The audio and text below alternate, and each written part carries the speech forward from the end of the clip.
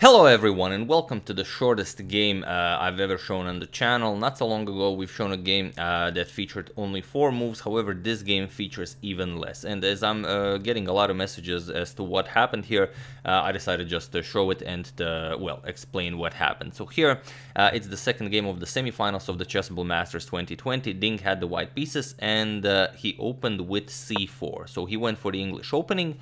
Magnus went for e6, we have g3 and queen to g5 now. So an early development of the queen.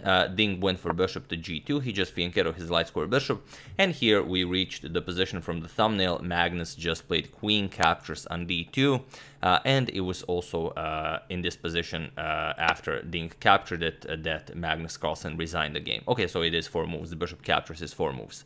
But the reason why Magnus did this and why he resigned is because in the first game, Ding lost the first game. However, Ding lost in a completely drawn rook and pawn endgame due to a disconnect issue. So his internet got disconnected, and that's why Magnus won that game. And he did not want to. Magnus did not want to continue the match being up a point. In it is. I mean, it is.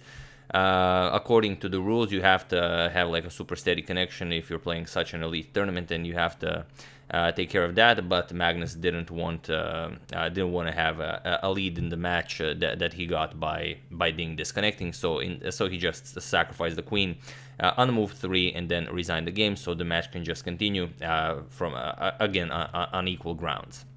So I thought, as a lot of you guys are asking me what happened, and it is, really an act of a true gentleman, I decided to show it and feature this move as it's definitely, maybe it's not the way to the top, but maybe it actually is. A lot of people will see this, and it will maybe inspire a lot of people to also, act accordingly in situations like these. So yeah, that's the game. I do hope you enjoyed it. We are going to continue, of course, with the match with more games to come. But now they are on equal grounds, and we'll see what happens if this, brings out the best in both of them, or will Magnus, be sorry for doing this. But I don't think he would be sorry even if he loses the match to Ding. But yeah, I would like to thank Victor Gannon, Philip Eastlake, Peter Rasmussen, Kevin Johnson, and Stefan Lindpointner for contribution to my channel. Thank you a lot, I really appreciate it.